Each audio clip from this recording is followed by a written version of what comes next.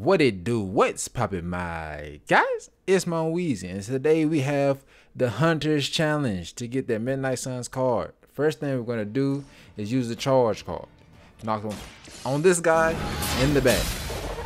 First thing you gotta do is to acquire another card, because this whip card over here is gonna discard one, and you're not gonna be left with much. If you go after him first, you will have a total of 2 cards, and then you're gonna use the whip card, and you're gonna have 1 charge card. No, you need 2 charges.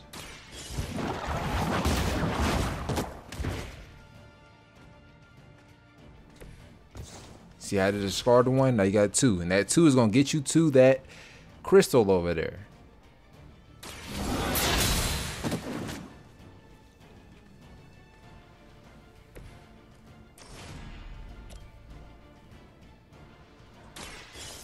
Boom.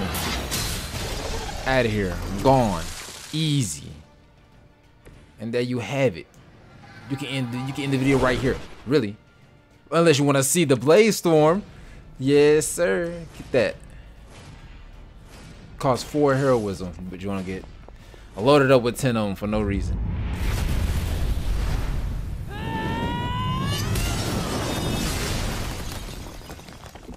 That card right there is amazing. It knocks everybody in that area away. And here's what the card looks like.